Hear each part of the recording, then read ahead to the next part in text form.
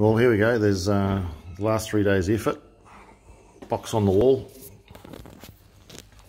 Socket coming out of the side of the cabinet and terminated inside there. Got the drive inside.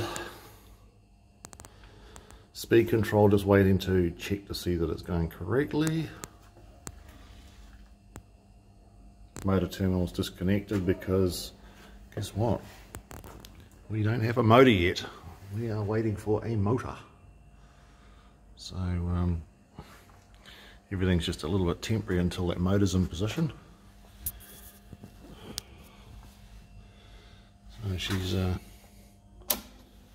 mostly going. Control side's going.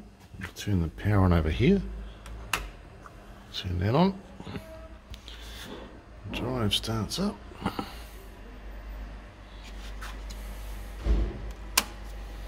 Turn that on.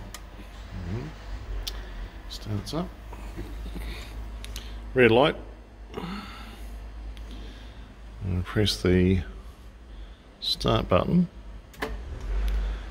And it wants to go, but there's no motor, so we turn it off. Here we go, so far.